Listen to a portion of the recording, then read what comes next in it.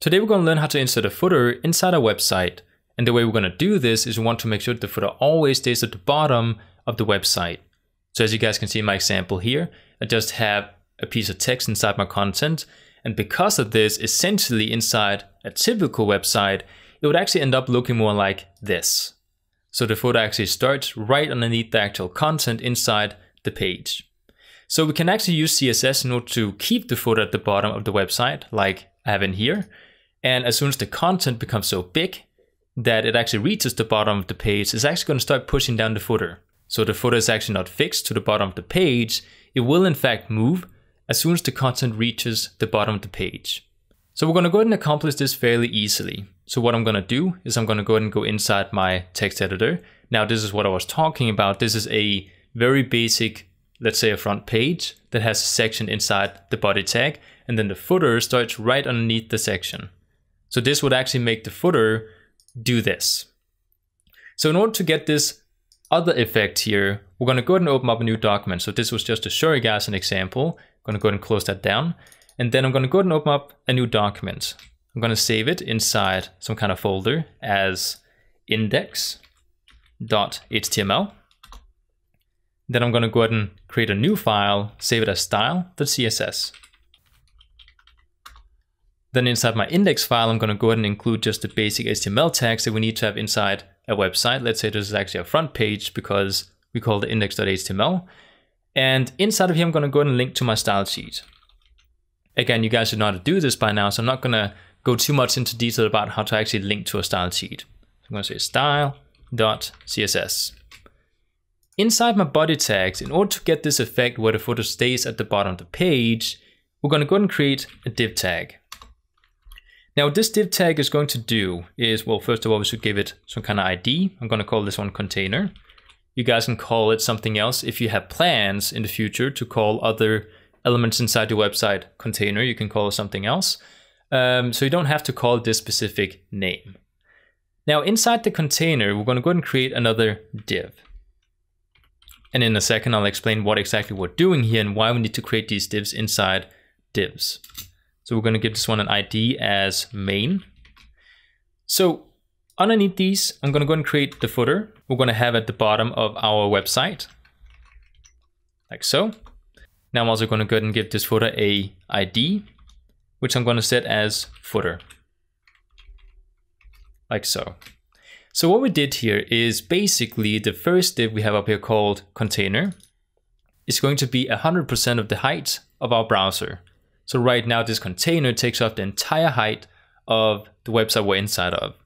So basically what we're doing here is we're saying, okay, so this one, since it's 100% height, the footer is actually going to jump down below what we're viewing inside the website when we open up the website. So we can actually see the footer when we load the page.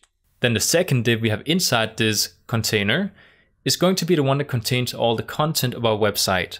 So once this div down here becomes so big that it actually goes below the height of our browser, it's going to start increasing the container div height. So it's going to push down the footer even more when we reach a certain height.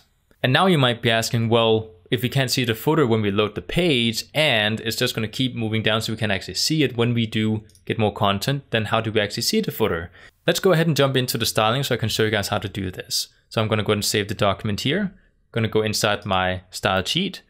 And the first thing I'm going to do is I'm going to go ahead and say we want to style basically everything inside the website because we have some default margins inside our browsers that we need to get rid of. So I'm going to say we have a margin set to 0. Then I'm going to do the same for the padding. Set it to 0, like so. And then we're going to go ahead and style our HTML and body tags inside our page. So we're going to say HTML, comma, body, curly brackets. And then we want to set the height to 100%.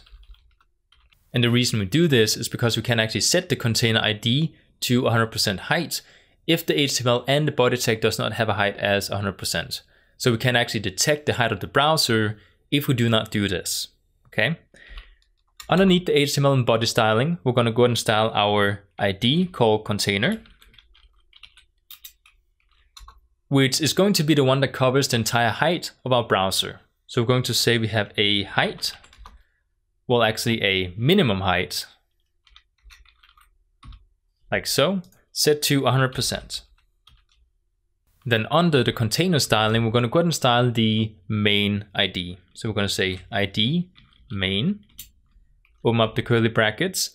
Then we're going to set a overflow to auto, which is something we need in order to actually get a scroll bar when we do get much more content inside our page. So because we're actually doing this thing with the container up here, we need to make sure we actually keep an overflow auto inside the main ID. Then underneath the overflow, we're going to go ahead and set a padding bottom. Now this padding bottom is going to be the height of our actual footer. So right now we need to decide what kind of height do we need to have the footer as. So I'm going to go ahead and say we have a footer set to, let's say, 100 pixels, which I know is quite a lot, but just in our case here, let's set it to 100 pixels.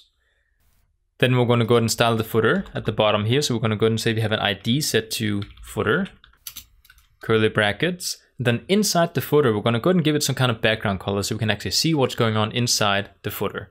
So we're going to say we have a background color. I'm going to set it to black just so we can see it. Then I'm going to go ahead and set a position relative. Then I'm going to go ahead and set a height, which is going to be 100 pixels because that's what we decided inside the main styling. So we're going to go ahead and say 100 pixels. Then I'm going to go ahead and set a margin top, which is going to be set to a negative. Now the reason we're doing this is because right now the container is 100% height, meaning that we do actually get the footer pushed below the view of our browser when we do actually open up the website. So in order to get it back inside the view, at the bottom of the page, we need to make sure we move the footer upwards the same amount that the height is of the footer. So right now we can set this one to a negative 100 pixels. And then we're going to go ahead and give it a clear both at the bottom, like so. Now, if I were to go ahead and go back inside my browser and just go ahead and take our index file, load it so we can actually see it, you guys can see that now we have a footer at the bottom of our website.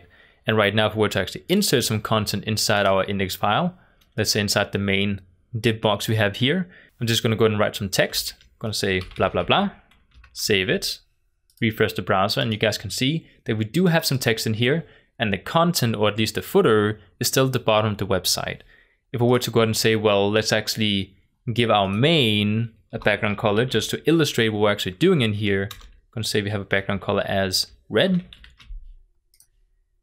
Then you guys can actually see the bottom padding of our main div, which right now is 100 pixels, plus the text we have inside the main container.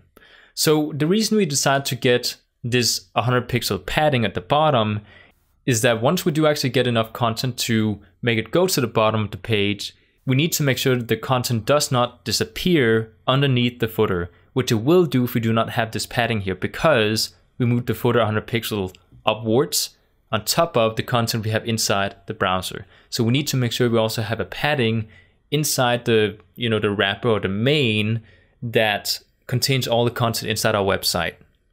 Just to demonstrate this to you guys, when I do actually give this main a height set to much more than my browser height, the content is going to stay right on top of the footer, where the padding here is going to disappear underneath the footer. So if we were to go back inside my styling and say we have a main here, I'm going to give it a height, just to demonstrate, to 2000 pixels, just to exaggerate a little bit. If we were to refresh the browser, you guys can see when I scroll down, right click my browser and inspect it so you guys can actually see the padding. Let's actually move out of device view. If we were to hover inside my ID main, you guys can see that the content inside of here does have a bluish tint, and then the footer has a greenish tint, meaning that the padding inside the main ID is inside the footer. So if we were to have content that went all the way down to the bottom, it's not going to jump underneath the footer, which is why we need to have this padding. So I hope this gave you guys some kind of idea about why we need to style it the way we do. And, just doing it this way will accomplish this effect that you guys want to have inside your website.